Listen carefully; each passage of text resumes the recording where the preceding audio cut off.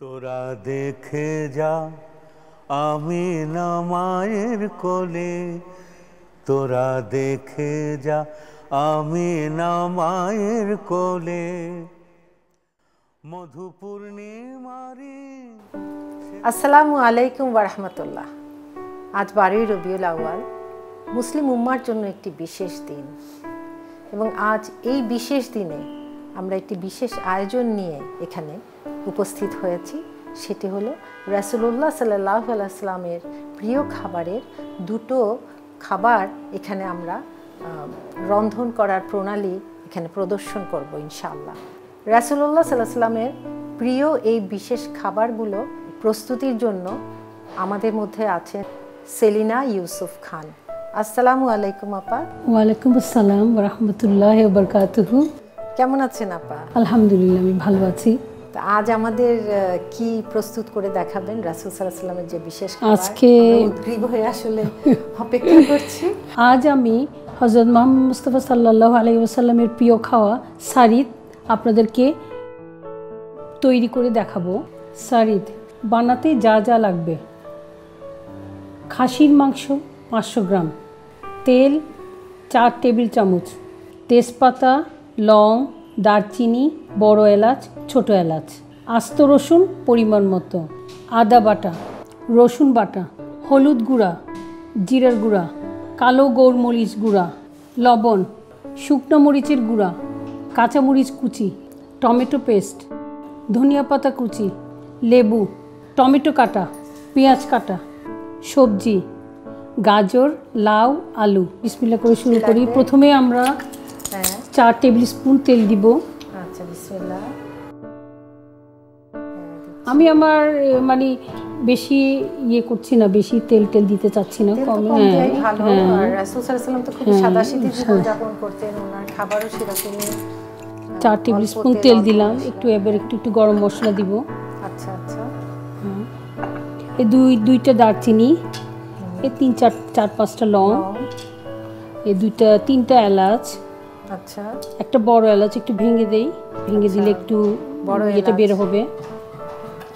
আর কয়েকটা তেজপাতা। হ্যাঁ, আচ্ছা, বড় এলাচ একটি দিয়েছে, একটা। হ্যাঁ, বেশি দেওয়া যায় না, কারণ বড় এলাচটা একটু বেশি, তো এটা বোধহয় গন্ধটা খুব, এটা খুব তীব্র। হ্যাঁ, আচ্ছা, এটা শুধু একটা দিয়েছে, আর এখান থেকে 3টা দিয়েছি, আর লং 4-5টা, দারচিনি কয়েকটা। এখন আমরা এটা একটু করে ফ্রাই করি। আচ্ছা, আমি করুন। হ্যাঁ, আসলে আল্লাহর রাসূলও আমাদেরকে অনেক উৎসাহিত করেছেন যে কোনো কাজে আমরা আল্লাহর নাম অর্থাৎ বিসমিল্লাহ করে শুরু করা। রাসূলুল্লাহর একটা প্রিয় খাবার আজ আমরা রান্না করতে পারছি, সবাই দর্শকদের দেখাতে পারছি।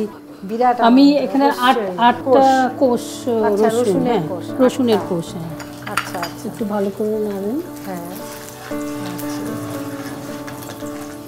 এখন কি দিব আপা? তারপর আমি একটু পেঁয়াজটা দিব। পেঁয়াজ, হ্যাঁ, এখানে 1 কাপ পেঁয়াজ আছে, মেজারিং কাপের 1 কাপ পেঁয়াজ। আচ্ছা, পেঁয়াজটা দিয়ে হালকা ফ্রাই করব, বেশি লাল করব না, একটু হালকা নরম করে কাটা। হ্যাঁ, সুপ্রিয় দর্শক দেখুন, পেঁয়াজগুলো একটু বড় বড় করে কাটা। হ্যাঁ, তারপর আমরা এটা নাড়ছি। আমরা হাদিস থেকে জানি যে রাসূলুল্লাহ সাল্লাল্লাহু আলাইহি ওয়াসাল্লামের একটি অন্যতম প্রিয় খাবার ছিল এই সারিদ, এবং এই সারিদ তিনি খুবই পছন্দ করতেন। এবার এখানে 500 গ্রাম ছাগলের মাংস। আচ্ছা, একটু ফ্রাই করব হালকা করে। জি, এই যে আমরা ভাজছি, আরো কিছুক্ষণ ভাজতে, একটু করে ভালো করে মাংসটা ভাজলে একটু মাংসের ইয়েটা চলে যায়, ছাগলের। হ্যাঁ, ছাগলের মাংসের একটু স্মেলটা চলে যায়। হ্যাঁ, তো এটা কি শুধু এরকম ছাগলের মাংস দিয়ে করা যায় না? এটা আসলে রাসূল সাল্লাল্লাহু আলাইহি ওয়াসাল্লাম তো এটা বিশেষ করে উটের মাংস, ভেড়ার মাংস এটা দিয়ে তখন বেশি করতেন, দুব্বা এগুলি দিয়ে বেশি করতেন। কিন্তু আমরা তো এখন আমরা এটাই বেশি, এটা গরুর মাংস দিয়েও করা যায়। এটা কোনো সমস্যা নাই। আর আরেকটি পড়েছি হাদিসে যে উনি আসলে খুব পছন্দ করতেন মাংস, কিন্তু উনি সেরকমভাবে খেতে পারেননি। উনি তো খুবই একটি অভাবী অবস্থাতে ওনার জীবন কাটিয়েছেন। প্রাচুর্যকে উনি কখনোই পছন্দ করতেন না, কিন্তু এটা ওনার একটি খুবই প্রিয় খাবার ছিল। এবং বেশ কয়েকটি হাদিসে আমরা পাই এটা, যে উনি সারিদ খেয়েছেন এবং সারিদকে একটি অন্যতম উৎকৃষ্ট খাবারও বলা হয়েছে হাদিসে। সারিদ এই খাওয়াটা আসলে আমার খুব ভালো লাগছে, যে এরকম একটা খাওয়া আমরা আগে কোনোদিন ভালো করে বুঝতেও পারতাম না, জানতাম না, তার মানে দর্শকদেরও এটা কোনোদিন উপহার দিতেও পারি নাই। তা আজ এটা দেখো নিজেও ব্যাপার, আমারও ভালো লাগছে। আবার আজকে সবাই জানতে পারলো যে এরকম একটা খাওয়া আছে সারিদ নামে, যেটা ভুলে যাওয়া সুন্নাহকে আবার মনে করিয়ে আমরা। আপা আরেকটা দেখুন যে এটিএন বাংলা এই যে রান্নার আয়োজনটা করেছে, এটাও কিন্তু একটি বিশেষ আয়োজন। অনেকই তো রান্নার প্রোগ্রাম হয়, কিন্তু রাসূলুল্লাহ সাল্লাল্লাহু আলাইহি ওয়াসাল্লামের প্রিয় খাবার নিয়ে কখনোই রান্নার অনুষ্ঠান হয়নি। কাজে এটিএন বাংলার জন্য আমাদের পক্ষ থেকে গভীর কৃতজ্ঞতা জানাচ্ছি। অবশ্যই। এখন আমি একটু করে দেই, হাফ টিস্পুন হলুদ। আচ্ছা, মশলা আসলে বেশি বেশি না, অল্প অল্প মশলাই দিব। Half teaspoon. আমরা আবারও মনে করিয়ে দিচ্ছি যে প্রতি কাজে বিসমিল্লাহ, এটা বরকত নিয়ে আসে আল্লাহর নামে। গোলমরিচ গুঁড়াও হাফ টিস্পুন। আচ্ছা, হ্যাঁ বিসমিল্লাহ।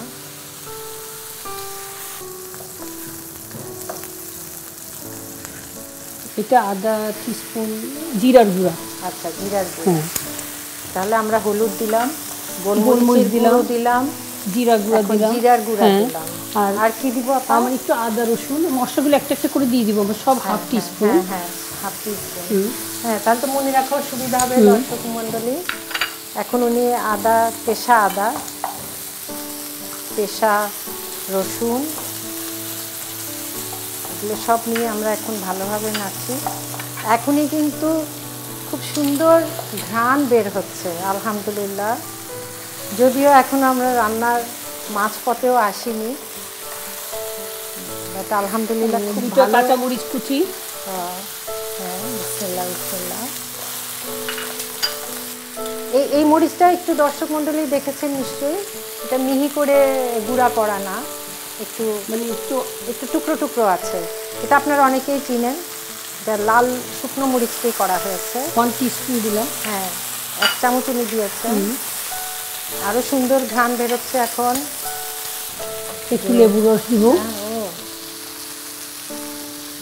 এটা খুবই একটা বিশেষত্ব আছে এই রান্নাটা দেখছি। এখানে আবার লেবুর রস, যেটা বাংলাদেশি রান্নায় আমরা খুব একটা ব্যবহারই করি না, তাই না? এটার ঘ্রাণটা আরও অন্যরকম হয়ে আরও সুন্দর হয়ে যাচ্ছে।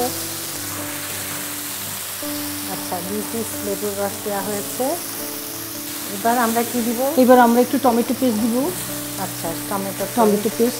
আমাদের দেশে তো একটা সময় থাকে যখন টমেটো অনেক পাওয়া যায়, তখন আপনি চাইলে টমেটোটা প্রিজার্ভ করতে পারেন ভালো করে, মানে বয়েল করে অথবা এমনি ফ্রেশ ব্ল্যান্ড করে ডিপ ফ্রিজে রেখে উঠেই রাখতে পারেন। তারপর এটা পরে আপনি যে কোনো সময় ইউজ করতে পারেন। প্রিজারভেটিভ দিব না, কিন্তু ডিপ ফ্রিজে রাখলে বেশ কিছুদিন অনেক দিন রাখা যায়। তো আমি 3 টেবিল স্পুন টমেটো পেস্ট দিচ্ছি। এটা কিন্তু টেবিল স্পুনে দেওয়া হচ্ছে, টেবিল স্পুনে 3 টেবিল স্পুন, অন্যগুলো কিন্তু 4 চামচের ছিল। এখন রংটাও সুন্দর হচ্ছে।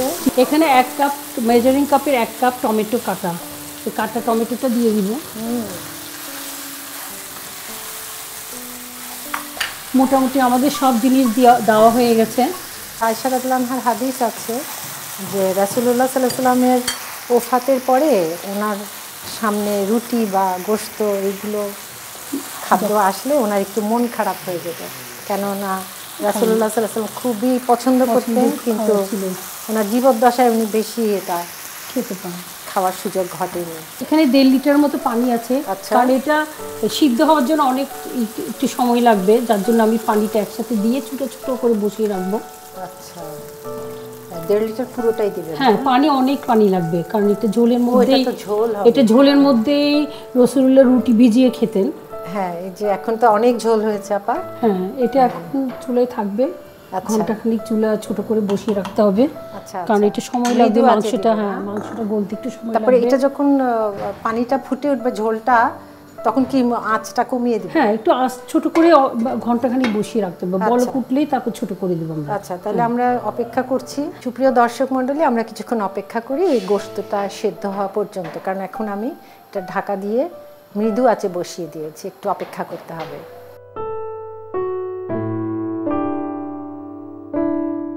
আপা অনেকক্ষণ হয়ে গেছে এবং পানিটাও কমে এসেছে, মোটামুটি সিদ্ধ হয়ে গেছে। এখন আমাদের সবজিগুলি আচ্ছা সবজি দিবেন না? প্রথমে একটু আলু দিব। আচ্ছা, আলুটা একটু সিদ্ধ হতে একটু সময় লাগে, একটু আলুটা দিয়ে একটু 5 মিনিট একটু সিদ্ধ করে নিব।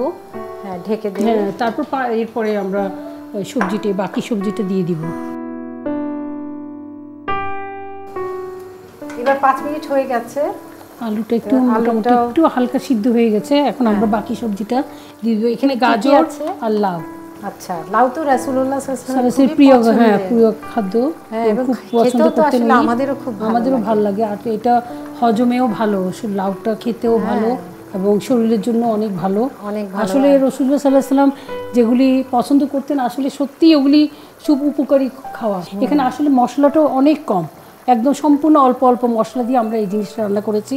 তো এখন আমরা লাউটা আর গাজরটা এখন দিয়ে দিচ্ছি। এটা দেওয়ার পরে একটু হালকা করে দিয়ে দিলাম। আসলে তো যে কোনো ঝোল, তারপরে লাউ যে এর মধ্যে তো অনেক পানি জাতীয় আছে, যেটা শরীরের যে পানি শূন্যতা এটাকেও একটু ছোট আছে, আবার 20 থেকে 25 মিনিট রেখে দিব আমরা। আচ্ছা, তাহলে আবার ঢাকনা দিয়ে দেই। হ্যাঁ, যদি ঝোলটা যদি বেশি কমে যায় তাহলে অল্প একটু পানি দিতে পারেন, তাতে কোনো সমস্যা নাই। কারণ উনি একটু পাতলা ঝোলেরই খাওয়া পছন্দ করতেন। এগুলো কি একদম এভাবেই থাকবে না ডুবে থাকবে? হ্যাঁ, একটু আস্তে আস্তে গলে যাবে, নরম হয়ে যাবে, গলে তো আর ইয়ে হয়ে যাবে, দরকার হলে একটু। হ্যাঁ, এইভাবে এখন আমরা 20 মিনিট করে আবার রাখলাম, 20 মিনিটের জন্য রাখি ইনশাআল্লাহ। তারপর আমরা হয়ে যাবে দিয়ে আমরা এইভাবে এটাকে ঢাকনা দিয়ে আরো 20-25 মিনিট রেখে দিব, দমে রেখে দিব। আপা এগুলো তো মনে হয় এখন হয়ে গেছে আমাদের ইনশাআল্লাহ হয়ে গেছে। এটা একদমই রেডি। এখন আর কিছু বাকি আছে? এখন একটু করে ধনিয়া পাতা দিব, একটু করে ধনিয়া পাতা দাও। হ্যাঁ, বিসমিল্লাহ। খুব সুন্দর হয়েছে দেখতে, লোভনীয়। আমাদের এখন মোটামুটি রান্না করা শেষ, আমরা এখন পরিবেশন করব। হ্যাঁ, আলহামদুলিল্লাহ, খুব সুন্দর রান্না হয়েছে। এর পরিবেশনার জন্য আসলে দুরকম বর্ণনা পাওয়া যায়। যে রাসূলুল্লাহ সাল্লাল্লাহু আলাইহি ওয়াসাল্লাম একটি করেছেন যে সেখানে রুটি ভিজিয়ে ওটার উপরেই এই শাড়িটা দেওয়া হতো, আরেকটি হলো শুধু শাড়ি থাকতো, ওখানে উনি আবার রুটি ছিঁড়ে ছিঁড়ে সেটা নিয়ে ঝোলের সাথে মিশিয়ে খেতেন। তো দুরকমই পরিবেশন আমরা আজকে দেখাবো, তাই না? এখন আমরা নান দিয়ে এটা পরিবেশন করব, আটা রুটি দিয়ে অনেকে খায়, যা যেরকম ভালো লাগে সেভাবে আপনারা খেতে পারেন। আমি এখানে নানটা কেটে ছোট ছোট পিস করে নিচ্ছি। আচ্ছা, আপনি কেটে নিচ্ছেন প্রথমে? ও কেটে তারপর এটা প্রথমে বাটিতে ছোট ছোট করে পিস করে ওনারা ওই সময় ঝোলের মধ্যেই দিয়ে দিতেন। এখন আমি এখানে রুটিটা এখানে আগে রুটিটা দিচ্ছি। হ্যাঁ, আগে রুটিটা দিয়ে তারপর মাংসটা দিব। দর্শক মণ্ডলী, প্রথম পরিবেশনাটা উনি দেখাচ্ছেন যে রুটিটা ছিঁড়ে প্রথমে নিচে একটি স্তরে উনি রুটি দিচ্ছেন, এর উপরে ঝোল আর সবজিওয়ালা মাংসটা দিয়ে দিবেন। সেটা এক ধরনের পরিবেশনা হবে। এবং হাদিসে খুব সুন্দর বর্ণনায় পাওয়া যায় রাসূলুল্লাহ সাল্লাল্লাহু আলাইহি ওয়াসাল্লাম এই শাড়িদের, বিশেষ করে কদু, আমরা যেটাকে লাউ বলি, সেটাকে উনি খুঁজে খুঁজে খেতেন। তো এটা শোনার পর আরও ভালো লাগছে যে আজকে এখানে লাউ বা কদুই দেওয়া হয়েছে, যেটা রাসূলুল্লাহ সাল্লাল্লাহু আলাইহি ওয়াসাল্লামের খুবই প্রিয় খাবার। তাহলে আমরা একটু এখন পরিবেশন করি, দুইভাবে পরিবেশন করতে পারি আমরা। বিসমিল্লাহির রহমানির রহিম।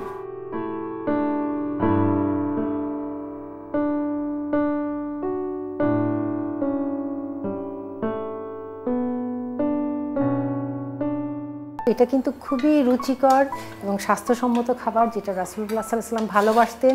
এবং আজকে এটিএন বাংলার বদৌলতেই কিন্তু আমরা এটা জানতে পারলাম। এই ধরনের রান্নার প্রোগ্রাম আগে আসলে কোথাও হয়নি। তো দর্শক মণ্ডলী, আপনারা আজকে জানলেন, এটা কিন্তু আপনারা মাঝে মাঝে করে খাবেন। এবং আমার মনে হয় এটা যদি আপনার বাচ্চাদের জন্য ঝাল মনে হয়, মরিচটা একটু কমিয়ে দিবেন, তাহলে সন্তানেরা খেতে পারবে এবং তারাও জানবে যে রাসূলুল্লাহ সাল্লাল্লাহু আলাইহি ওয়াসাল্লাম এটা ভালোবাসতেন। ওনার ভালোবাসার খাবার আমরা জানলাম এবং আমরাও খাবো ইনশাআল্লাহ, যেটা অবশ্যই স্বাস্থ্যের জন্য, বাচ্চাদের জন্য খুবই রুচিকর হবে এবং স্বাস্থ্যপ্রদ হবে ইনশাআল্লাহ।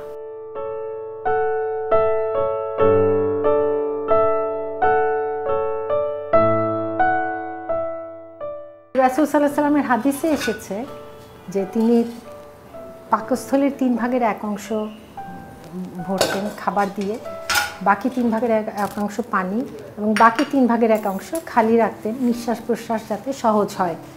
তো আমরাও জানি যে ওনারা আসলে একটি জায়গায় একসাথে বসে একই পাত্র থেকে খেতেন এবং এটাতেই বারকাত। এবং হাদিসেও এসছে যে 2 জনের খাবার 3 জনের জন্য যথেষ্ট। যেহেতু আমরা সবাই পেট পুরে তখন খাবো না, তখন কিন্তু আসলে খাবারে বরকত আরও বেড়ে যায়।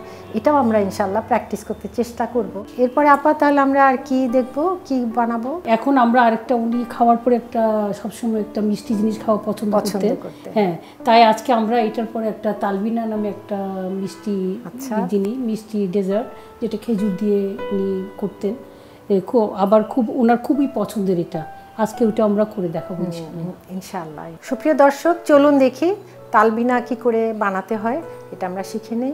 তালবিনা তৈরি করতে যা যা উপকরণ লাগবে: বার্লি পাউডার, তরল দুধ, খেজুর, সাগুদানা, এলাচ, কাঠবাদাম, পেস্তা বাদাম। এখন আমরা এটার প্রণালীটা, অর্থাৎ রন্ধন প্রণালীটা আপা আপনার কাছ থেকে দেখব ইনশাআল্লাহ। আমরা এখন তাহলে শুরু করি। এটা আমরা 1/4 কাপ বার্লি, এটা বার্লি পাউডার, যেটা এটা আস্ত বার্লিও পাওয়া যায়। আস্ত বার্লি পাইনি দেখে আমি বার্লি পাউডার দিয়ে আমি এটা তালবিনাটা করেছি। রাসূল করিম সাল্লাল্লাহু আলাইহি ওয়াসাল্লাম ওনারা তা আস্ত বার্লি দিয়েই বানাতেন। আপনি যদি আস্ত বার্লি দিয়ে বানাতে চান তাহলে এটা 1 রাত আগে ভিজিয়ে রাখতে হবে, পরের দিন সকালে আপনি এটা প্রস্তুত করতে হবে। তাহলে আমি এখানে পাউডার দিয়ে যখন বানাচ্ছি তো এটা একটু ডিফারেন্ট করে, অন্যরকম করে বানাতে হবে। তো এই বার্লি পাউডারটা আমি 1/4 কাপ নিলাম। বিসমিল্লাহ করে নিলাম। বিসমিল্লাহ। 1/4 কাপ নিয়ে মৃদু আছে, হ্যাঁ একদম মৃদু আছে, বারবার করে নাড়তে হবে। আচ্ছা, তা এটি একটু হালকা বাদামি রং হয়ে গেলে আপনি চুলা অফ করে দিয়ে একটু ঠান্ডা করে নিতে হবে। ঠান্ডা করে তারপর আপনি ঠান্ডা করে আমি 2 কাপ বাতাস দুধ এখানে একটু ঠান্ডা, বালিটা একটু ঠান্ডা হলে এটা এখানে দিয়ে দিব। বিসমিল্লাহ।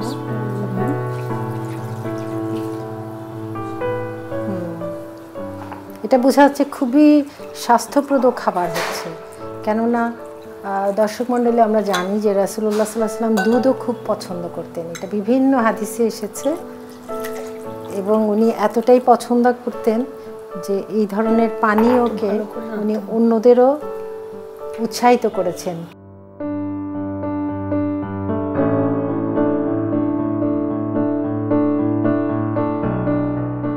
তো দর্শক মণ্ডলী আপনারা দেখছেন এটা বেশ জোরে একটু নাড়া দিতে হবে এটা দিয়ে, তাহলে জিনিসটি খুব ভালো করে মিশে যাবে। এবং এই মিশাটা খুবই জরুরি, নতুবা এই দানাটা আরও বড় হয়ে না, দানা যদি থাকে তাহলে মানে এটা মানে শক্ত হয়ে যাবে। চুলায় বসানোর আগে ভালো করে মিক্স করতে হবে আমাদের, তারপর চুলায় বসাবো। খেতে আর ভালো লাগবে না তখন। চুলায় বসিয়ে দাও। বিসমিল্লাহ করে এখন মিশানোর পরে এটা আমরা চুলোয় দিয়েছি। এখানে আমরা দিয়েছি, তাহলে এখনো নিশ্চয়ই মনে আছে আমরা দুধ দিয়েছি আর বার্লি।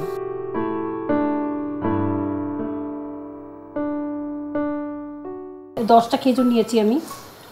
এই খেজুরটাকে আপনি ভালো করে ধুয়ে বেশিক্ষণ ভিজিয়ে রাখবেন না, তা এই মাঝখানে কেটে বিচিগুলি ফেলে ভালো করে দেখে নেবেন যেন পোকা কিছু না থাকে আর কি। এটা খুবই দরকার, যেন অনেক সময় আমাদের দেশে খেজুরগুলিতে অনেক সময় একটু পোকা টোকা থাকে। ভালো করে পরিষ্কার করে লম্বা লম্বা করে কেটে নেব। এখানে আমরা কোনো চিনি ব্যবহার করছি না, এই খেজুর দিয়ে আমরা এই সম্পূর্ণ মিষ্টি জিনিসটা তৈরি করব। তো ইনশাল্লাহ আপনাদের ভালো লাগবে এই খেজুর দিয়ে তৈরি ডেজার্টটা। এবার আমরা 1 চামচ এখানে সাগু দিয়ে দিই। 1 চামচ সাগু দিয়ে দিলাম, বেশি লাগবে না, অল্প করে সাগু দিলাম। এটা চুলায় ততক্ষণ থাকবে যতক্ষণ এই সাগুটা একটু নরম না হয়ে ফুটে না ওঠে। সাগুর কাজ শেষ আমার। এখন খেজুরটা আছে, এই খেজুর আর এই বাদাম পেস্তা আর কিছুই করতে হবে না। এইটুকু একটু চুলায় বসিয়ে একটু হালকা আছে আস্তে আস্তে নাড়তে হবে। এই জিনিসটা এমন যে চুলায় আপনি বসিয়ে রেখে কিন্তু অন্য কাজ করতে পারবেন না, এটা সারাক্ষণ নাড়তেই হবে, কারণ এটা না নাড়লে নিচে লেগে যাবে অথবা লেগে যাবে। এখানে একটি খুবই লক্ষ্য করার বিষয় হলো যে এখানে যেহেতু চিনি ব্যবহৃত হয়নি, কিন্তু এমন এমন জিনিস ব্যবহৃত হয়েছে প্রত্যেকটি স্বাস্থ্যসম্মত। কারণ খেজুর যেটা আসলে প্রকৃতিগতভাবে ফলের ভিতর আল্লাহ তাআলা দিয়ে দিয়েছেন, এবং রাসূল সাল্লাল্লাহু আলাইহি ওয়াসাল্লামের আরেকটি প্রিয় খাদ্য এই খেজুর, সাথে আছে বাদাম, এগুলোও খুবই স্বাস্থ্যপ্রদ জিনিস। শুধু তাই নয়, হাদিসে এসছে এই তালবিনা রাসূল সাল্লাল্লাহু আলাইহি ওয়াসাল্লাম বলেছেন বিশেষ করে যাদের মধ্যে ক্লান্তি আছে, যাদের অসুস্থতা আছে, এমনকি অবসাদ, বিষণ্ণতা অর্থাৎ মন খারাপ, তাদেরকেও কিন্তু আল্লাহ রাসূল এটা খেতে বলেছেন।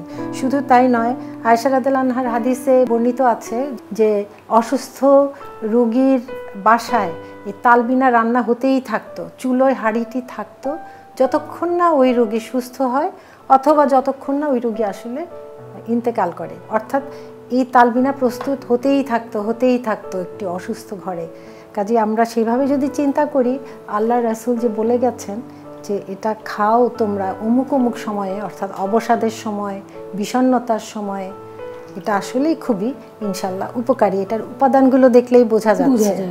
জি, আরও কিছু আছে যে এই বার্লির জিনিসটা, অনেকের হিমোগ্লোবিন কম থাকলে এই বার্লিটা 1 মাস ধরে যদি যারা খেতে পারেন, এটার হিমোগ্লোবিনের কমতিটা হয়ে যায়। শুধু তাই নয়, এই বার্লিটা, কাঁচা বার্লিটা যদি পানিতে 1 রাত ভিজিয়ে রেখে পরের দিন সকালে যে বার্লির পানিটা যদি খেতে পারেন, এটা যাদের ইউরিন ইনফেকশন আছে তাদের এটা অনেক উপকারে আসে।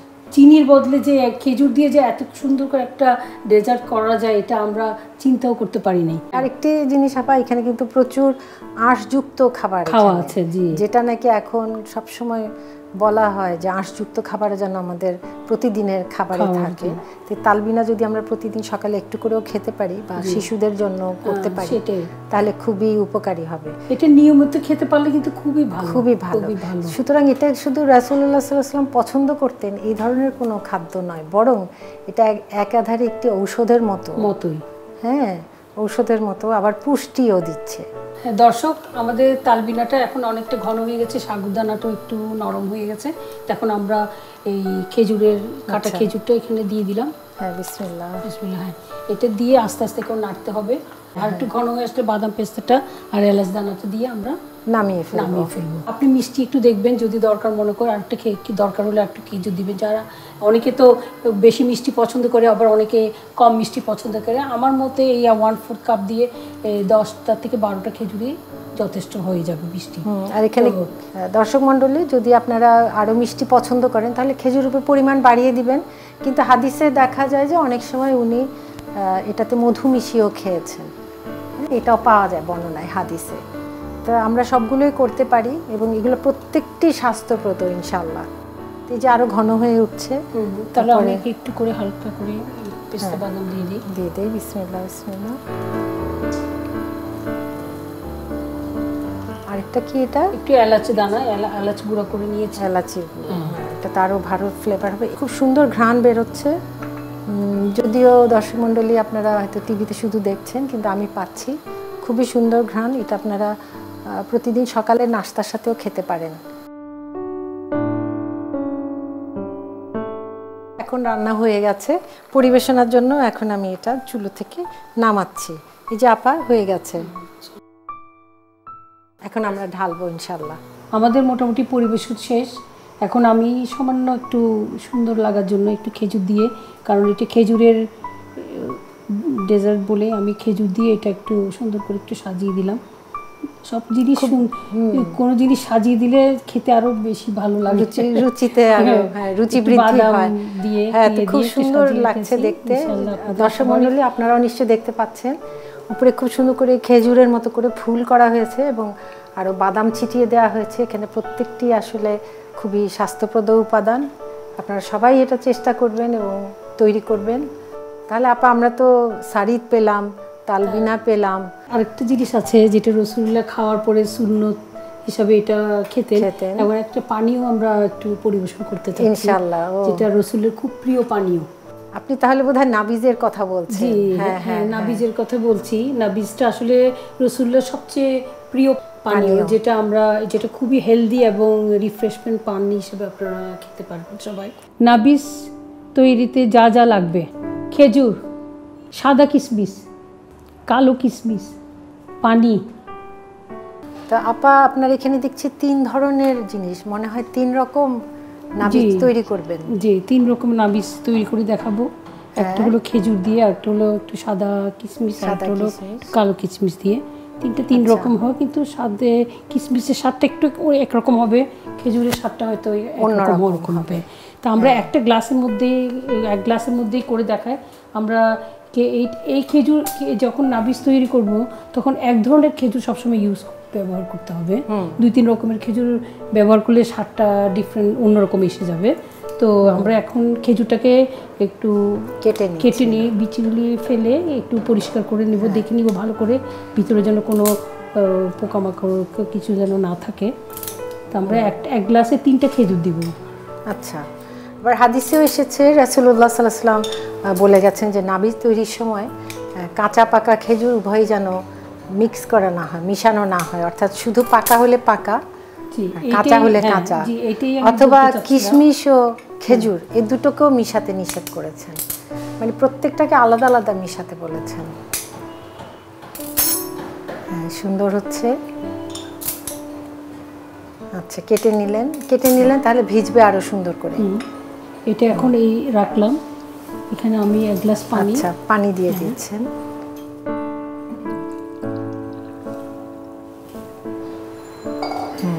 সুন্দর আপনি ভিজিয়ে দিলেন। এটাকে একটু ভালো করে বন্ধ করে দিয়ে, আচ্ছা ঢাকনা দিয়ে রাখতে হবে, একটু ঢেকে রাখলেই ভালো। কারণ এটা অনেক কিছুক্ষণ রাখতে হবে তো আমার, আমি 5-6 ঘন্টার মধ্যে এটা এভাবে রেখে দিব, ভিজে যাব। এটা থেকে যা যা বের হয়ে যাবে পানির সাথে মিশে যাবে। আচ্ছা, তো তখন এটাই আমরা নাবিজ হিসাবে আমরা পান করব। রাসূলুল্লাহ সাল্লাল্লাহু আলাইহি ওয়াসাল্লাম এটা প্রায় সময় সকালে পান করতেন, রাতে কয়েক ঘন্টার জন্য যখন ভিজানো হয়ে যেত সকালে উঠে এটা পান করতেন। সুতরাং আমরা বুঝতে পারছি যে 5-6 ঘন্টার মধ্যে এটা ভিজে যাবে এবং এর বেশি ভেজানোটা উচিত হবে না। আসলে হাদিসেও এটা এসেছে যে কয়েক ঘন্টা পরে এটা খেয়ে ফেলা উচিত, এটা বেশিক্ষণ ভিজিয়ে রেখে খাওয়া উচিত নয়, কারণ এটার পুষ্টিগুণ স্বাদ সবই তখন নষ্ট হয়ে যাবে এবং অবশ্যই শরীরের জন্য এটা ভালো হবে না। জি হ্যাঁ, তাহলে আমরা কি কিশমিশটা ভেজাবো? ভিজে রাখুন। এটাও 2 চামচ 3 চামচ 3 চামচ কিশমিশ দিলেন উনি। তারপর 1 গ্লাস পানিতে দর্শক মণ্ডলী 3 চামচ কিশমিশ দিয়ে উনি পানি দিয়ে একটা ভিজিয়ে দিলেন। এটা সাদা কিশমিশ তো, এটার পানিটা একটু সাদা থাকবে, এটার কোনো কালার আসবে না। এটা খেজুরের যেমন একটু লালচে কালার আসবে, কিন্তু এটার কিন্তু আসবে না, মানে পানি সাদাটাই থাকবে। হ্যাঁ, আচ্ছা, এটা আরেকটা ড্রিঙ্কস। এখন আমরা এটা এখানে একইভাবে একই জিনিস সব একই পদ্ধতিতে, তো এটাও আমি 3 চামচ দিয়ে, এটাও 3 চামচ দিয়েছেন। আচ্ছা, আর খেজুর দিয়েছেন 3টা, কাজে সবই 3, হিসাবটা সহজ। হ্যাঁ,